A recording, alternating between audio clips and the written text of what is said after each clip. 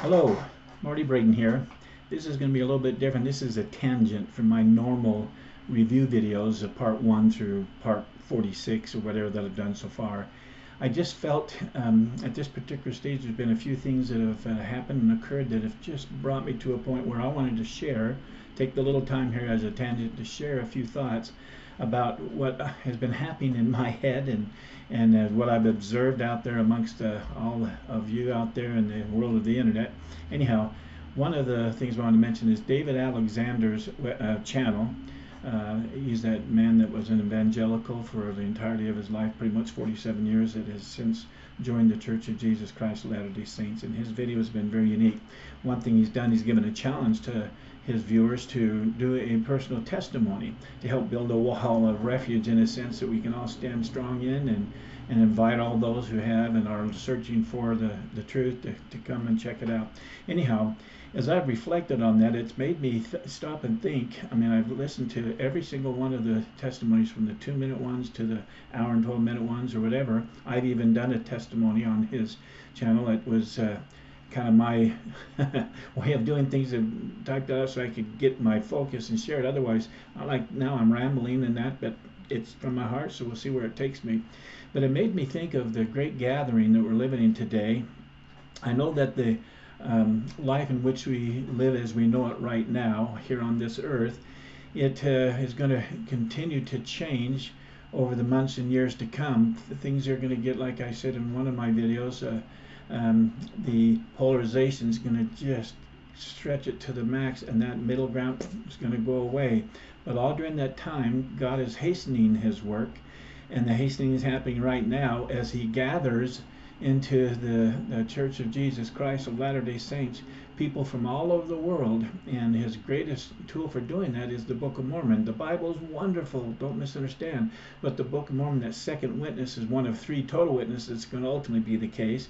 The lost tribes, 10 tribes, that's going to be the 3rd one. So, you know, anyhow, they're going to come together in one whole of testimony, 3 testimonies that 2 out of 3 witnesses, 2 to 3 witnesses is going to testify, and that's the 3rd one that's coming. But until then, there's a gathering taking place, and the gospel's to the Gentiles right now. And one day in the future, that's going to be pulled back because Gentiles are going to reject it, and that's when it's going to then be taken. The first shall be last, and the last shall be first. It's going to be taken to the Jews to learn of the restored gospel and the return of the 12 tribes, 10 tribes, and that kind of thing. But the Book of Mormon is, I can use this as a little illustration. This is a little Swiffer, kind of, and you go to dust and do that kind of thing, and you just like collects the dust and just jumps right to it.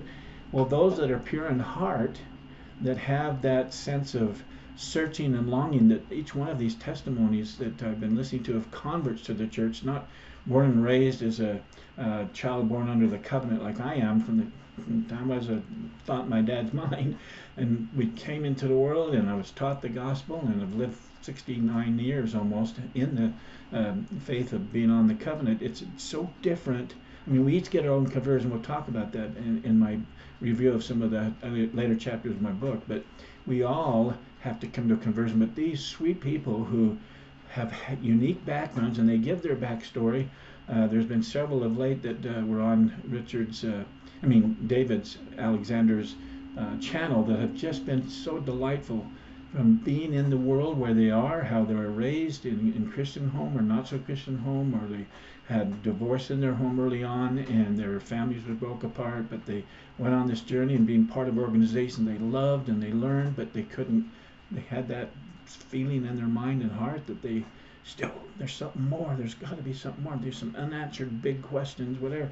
To talk about their journey, what's been so exciting to me is to listen to them, and I can't help as I sit and watch and take a note here and there that scriptures just flood my mind. The words of Christ just floods my mind. See? And everything that they said and what has taken place, there's tons of scriptures from all 4 of the quad that we believe in: the Bible, the Book of Mormon, the Doctrine and Covenants, Pearl of Great Price, the Words of Living Prophets. I guess there's 5. We could talk about living prophets. Their stories, their comments, their teachings that Christ said what would happen, his promises are being fulfilled. Their stories are a living play right on the screen of these laptops or on their computers. They just tell their story, and you go, man, there's that verse, there's that verse, there's that promise, there's that happens exactly like I was saying earlier in the video about the spiritual method as opposed to the scientific method. Both methods bring truth about, but how it's done, those steps of how, if you hear their stories, every one of them learned the gospel. They had to get rid of that accusatory fog or break through their life's experiences that conditioned them not to listen to the cults and whatever.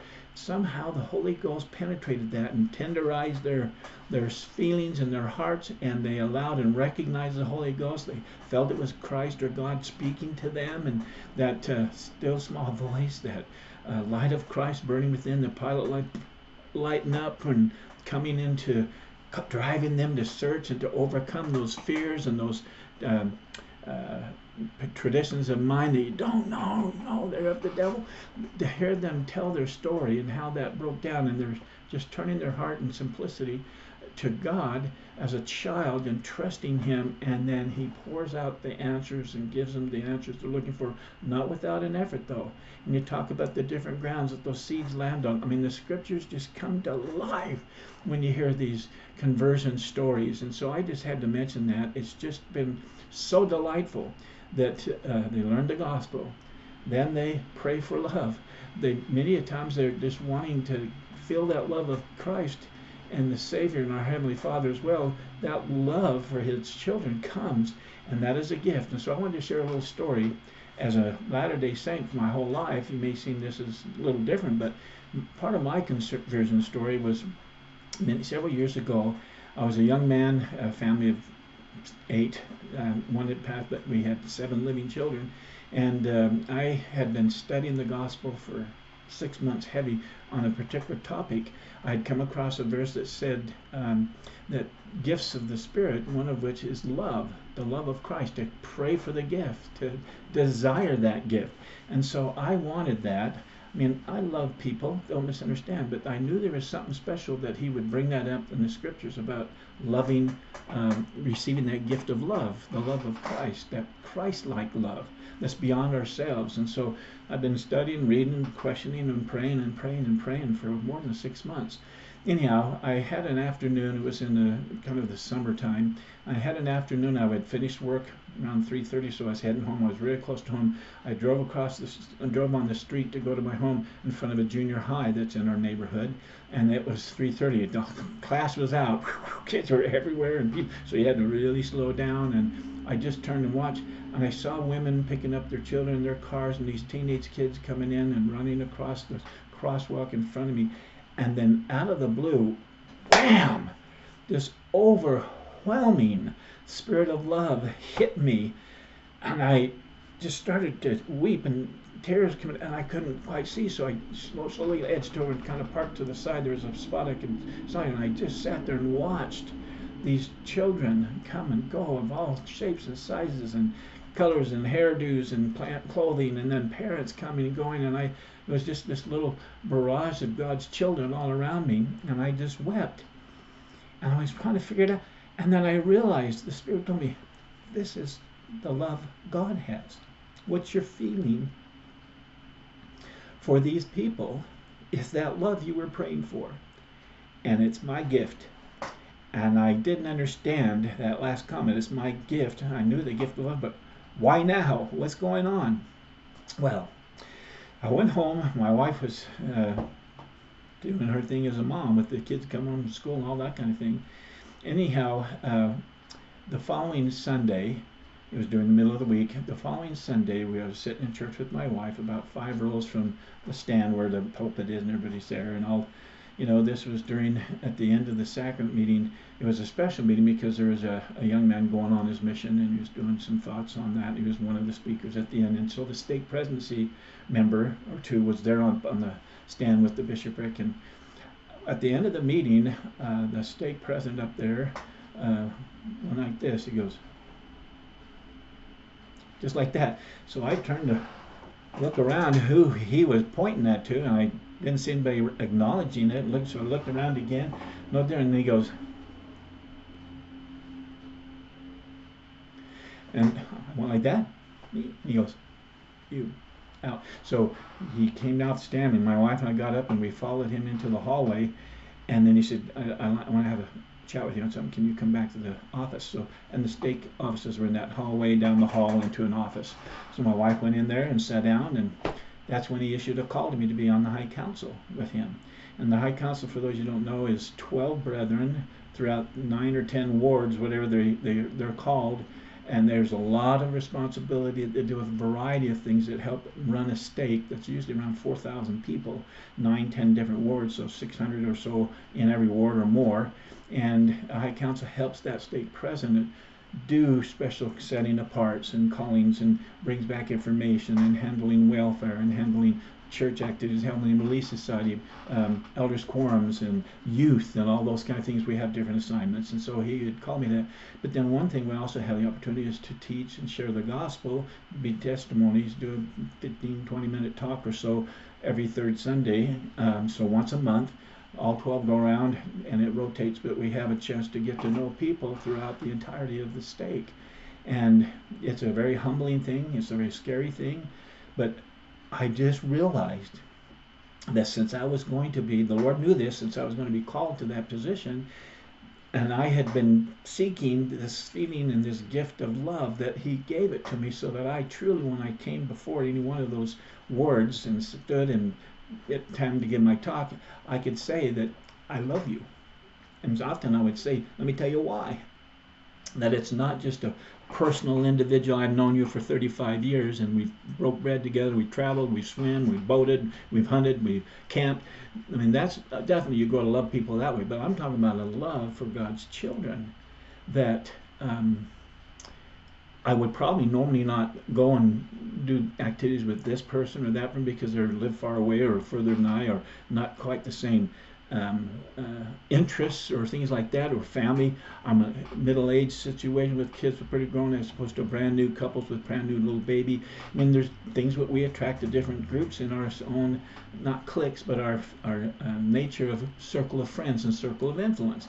Anyhow, I loved everybody.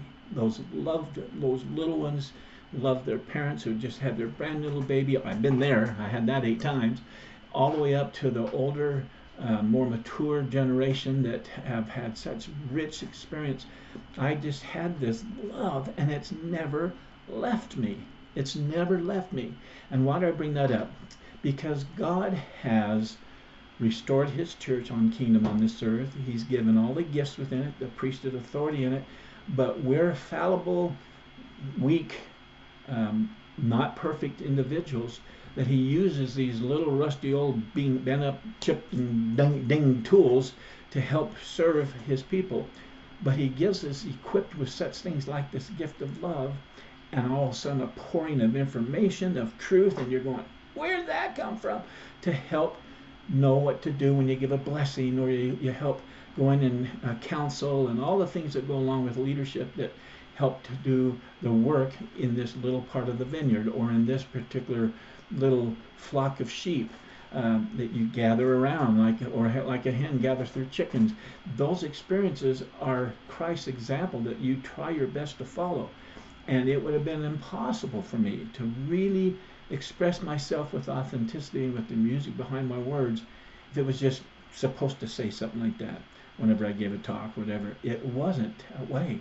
I walked out of the people I didn't even know, and I just had this inward feeling of how much God loves them and how I need to love them. And I found myself sharing from that point of perspective, and it's just an incredible thing. And so I just had to make this comment about Dave Alexander's wonderful work that he's sharing, his testimony from an evangelical perspective. It's been very educational and very helpful. And to all those who are evangelicals out there, or other Christians, or even those that are not religious in nature, that really just have a love of people or want to just kind of go on their own course of life, I'll just simply say this. Listen, we're all in this together, and we're all seeing what we have happening. We all have needs to protect ourselves, protect our spouses, if we're married, to protect our children if we have children, or to hold on to our own relationships to keep them from imploding, and all the things we do with life. And what we use to help us in that guidance, in that counsel, it's differing for all of us, and that's fine. But I have no judgment of you if you don't ever check out the Church of Jesus Christ of Latter-day Saints. I'll be sad. I think you'll find it quite interesting, very revealing, and very surprising of what we truly do believe in, and that you'll realize that it is not a cult. The spirit behind that claim and that accusation, if you really stop to think about it, is because it's filled with disbelief. It's filled with a feeling of anger and hatred for what I believe is towards Satan, and they think it's Satan's behind it. So I can see that sense, but you don't. You need to check out the people and talk with them and get a sense of them. I mean, there's even people who ask the question, some of the comments of, I don't know if I can let myself become a friend with the Latter-day Saint. I'm just going, wow. Where do you read in the scriptures that you can't be a friend to your neighbor? I thought Christ says you even have to love your neighbor. Love your enemy, he even said. Does that? Okay, don't love a good, righteous, kind, loving neighbor who happens to be Latter-day Saint, and yet Christ says, love your enemy. They don't quite come together, those two philosophies. Being contentious, being angry, being critical, like you see on some of the videos of on YouTube of the Latter-day Saint Conference Day, and these preachers are outside, or these individuals are flown in from New York to hold their signs and scream and holler and argue and create contention and chaos and all that kind of yelling and screaming. Obviously, I can see Christ behind there doing the screaming and going, yeah, I can just, yeah, that's what Christ would do, right? No, I don't. I just don't get it. I don't understand how they can be Bible believing, have all those scriptures in there that talk about love your neighbor, to love one another, and that's how you know who his disciples are, because they love one another and keep his commandments, and think that that's what how you manifest that understanding. Boy, that that doesn't quite fit what I think the interpretation I've received from the Holy Ghost of what Scripture says and what the Savior's own words in those verses are trying to teach his children, his followers, his disciples. Anyhow, I'm rambling, so I just wanted to share those things.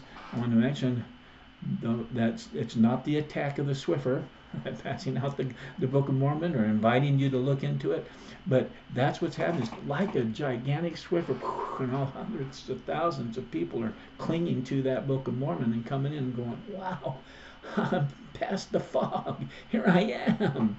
Anyhow, I love you. I appreciate if any of you who did testimonies for the channel that David Alexander put up, and you've given it, I've looked at it. I want to thank you for that. If any of you see this little video, just know I love you. I love the feelings I had as the Holy Ghost taught me things from the scriptures as you bore your testimony, because you're all fulfilling what Christ's own word says will happen. And I say that in the name of Jesus Christ. Amen. Love you. Thoughts, feelings, questions, love to hear them. Until then, I wish you continued success. Goodbye.